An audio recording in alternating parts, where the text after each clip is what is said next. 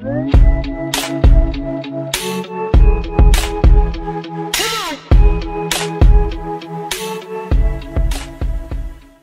of the most profound things that stuck out for me lately that I saw a male relationship guru say was that men know your worth, they just don't care. This is men who don't value it. I'm speaking of, not all of them. So while we're around here saying, oh, he doesn't know what he has, he doesn't know my worth, he does. A lot of times they don't care and they don't take the time to find out what your worth is. So they can't really say they fully know you. They can't say that they know anything about you to even know what your value is, but you know you have it. You know you have it. They know you have some. That's why they dealt with you in the first place. It wasn't just because you were fine or you gave good head or, and I don't mean to be graphic or anything like that. Yet some of them are shallow and they only care about what's on their arm and hide certain women like BBWs, closeted BBW lovers. You have and some who don't like dark skinned women. Some, you know, they definitely hide women when they get ready to. But it's like, you know my worth. So I was always the one who would go bend over backwards trying to show it. And you know, and I'm ride or die. Man, I'm not riding or dying for anybody who does not have the capability of putting something on his finger or hyphenating my name. I think I made a video about this recently. I probably had on the same house dress. At least it's clean. But if you haven't done that, if you haven't had made the time to hyphenate my name or put a ring on this finger, I'm not riding or dying for you. I've stopped doing that. And it's like, I know my value. You know my value. You just don't care.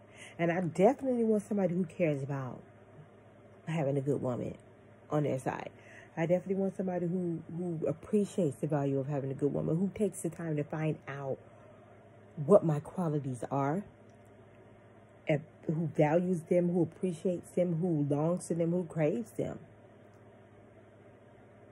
That I have the same feeling about.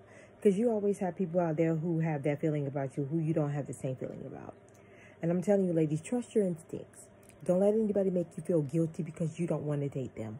A lot of guys have tried to do that to me, and they turn out to be certified crazy-ass people.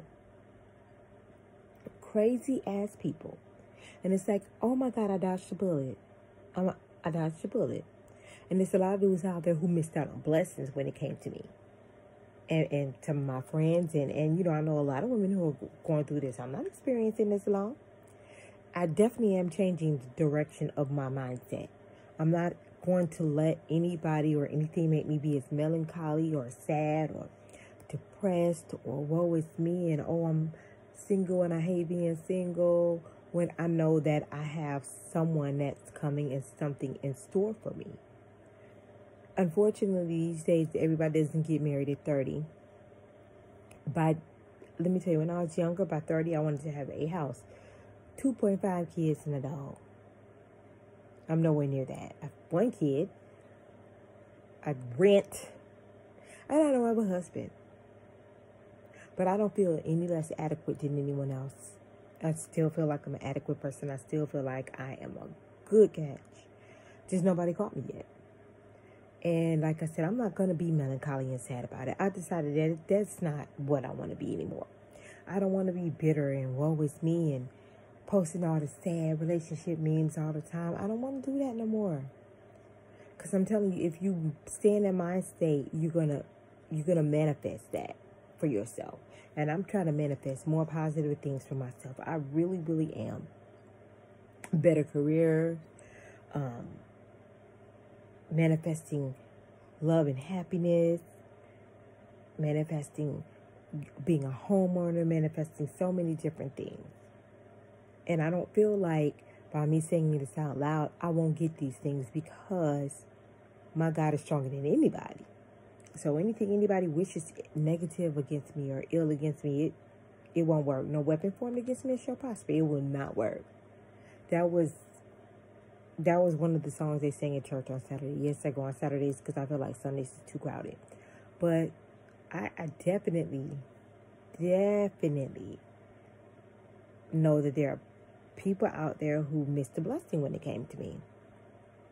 And I would try to prove it and was never given an opportunity to prove it. And I'm like, why though? Why are you trying to cling to somebody who doesn't want to cling to you? Why are you trying to show somebody who doesn't want to see it? Like, to me, that's when you look at it in hindsight, it's kind of crazy ass logic. Like, why was I doing that? Now, it doesn't mean I don't love the person anymore. It doesn't mean that I don't have deep feelings for them, but I love me more and I'm got to be smarter. So that's what I'm doing. I just cannot allow myself to be saddled with sadness and depression and tears and pain and disharmony and not be at peace. I just can't do that anymore. It's affecting my mental. It's gonna start affecting my physical, and it's like I gotta make sure that I am taking care of me, even if it means that I have to be alone. And nobody could ever say to me, "You didn't try. You didn't try to show me. You wasn't ride or die. You weren't this. You weren't that." How would you know? You never gave me a chance. So how would you know?